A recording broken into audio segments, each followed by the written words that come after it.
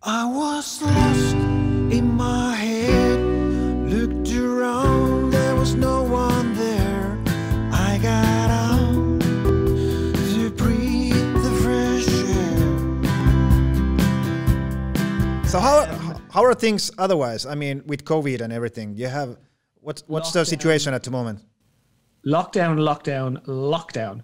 We're like lockdown, but the Irish are brilliant fun because, and I love this because there's loads of I call them COVID wishers. Yeah. And they're like kind of, they're curtain twitchers. People looking out their blinds and their curtain at people, you shouldn't be there. Oh, you shouldn't be in this area. Yeah. You need to be, because in Ireland you have to stay within 5 kilometers of your home unless you're an essential worker. Really, 5 kilometers? Yeah, yeah. So you've been inside like 5 kilometers, like I don't know, 1 year now. No, since January. No, yes, January, February, so nearly March. So we've been like that, but we're allowed to go further afield if you have to go shopping for your food. Or milk a cow. So I got like fucking 20 kilometers from my shopping so I can see shit. Oh my God. But everybody's wearing their masks, everybody's doing what they're told. But the Irish are like, we do like to bend the rules a little bit. And like they've been finding all these little pubs everywhere in people's houses, like little bars. In people's houses, like a secret pubs. Yeah. Like in a garage, like the side of the house where you'd keep the cars. Like, and there was brilliant footage. You see the cops walking in with this camera, and there's just all these people just sitting at a table, like about 40 of them at little tables, and music's going, and he has an actual bar with like beer taps. But I have to say, I've been there a couple of times, and I probably have met the most nicest persons in Ireland. Yeah, I'd say.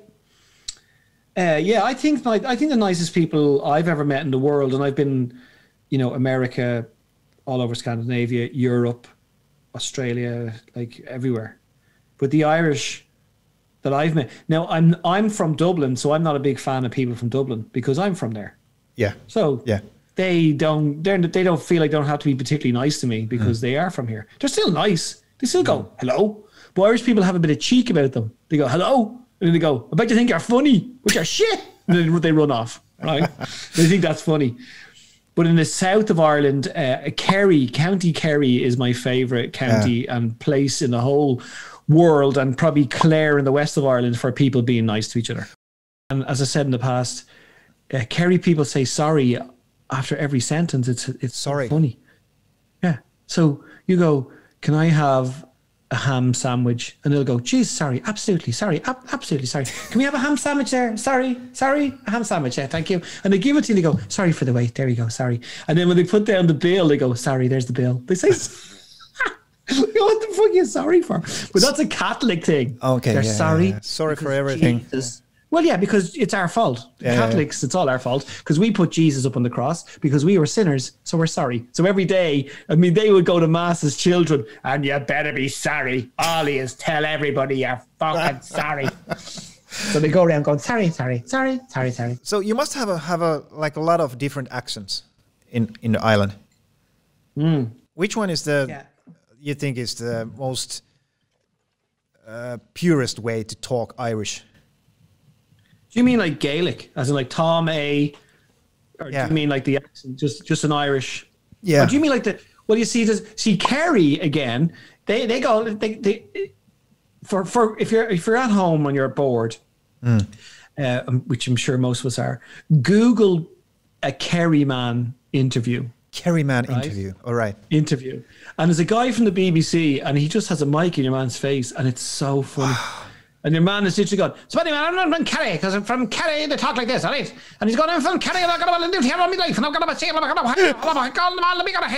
your man's going, I'm sorry, can we have that again? Oh, what do you mean, can you have it again? You knew what I said, I'm going to Kerry, and Kerry, and you're very welcome to come back.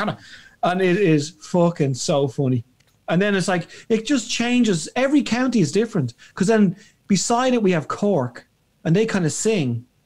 Well, so they go along this, they go, how's it going? All right, bye. How are you? Ooh, like this is like going to sing on. What are you doing? That was so funny. I was watching some comedian, Irish comedian, was speaking Cork was imitating Cork. And I catch the note, and then I was doing gig in Finland, and there was somebody Irish in the audience, and I asked, what part of Ireland you're from? He said, like, I'm from Cork. And then I started creaking, oh, you're from Cork? And he was, how the fuck you know that? That was so funny. Irish connections. Yeah, I got Irish cooks, and those mess with me. But listen. And then the scariest accent, of course, is up in the north of Ireland. Oh. Like Belfast.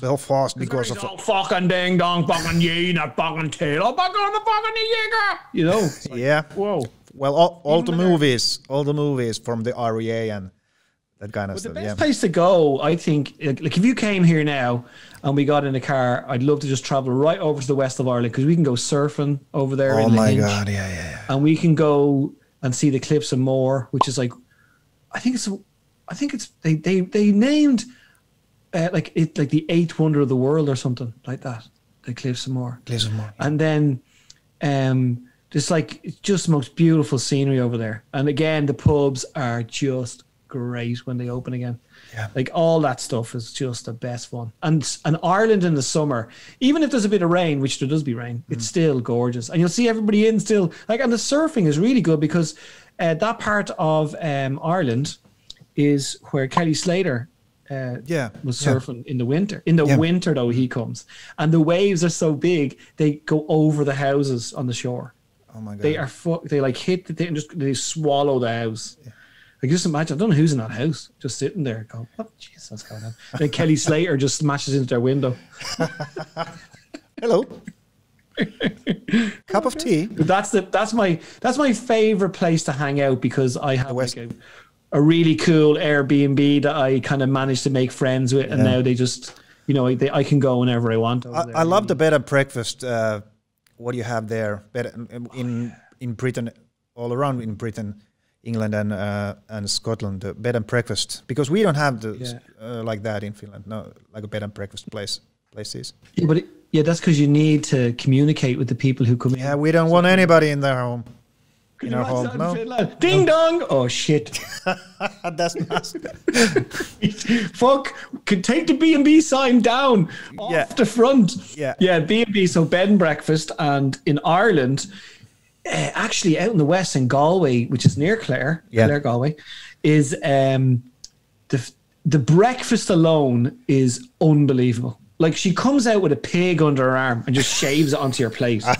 Like, it is huge amount of toast, massive, like white pudding, black pudding, rashers, beans. It's still in Ireland. Like, whenever, even when I go and see my mother and I sit down, my mother goes, Jesus, you're not feeding yourself at all. And she gets into the kitchen and starts switching on all the cookers and the ovens and she comes in with tons of food. And I go, Mom, I do eat. That's a top. What the fuck?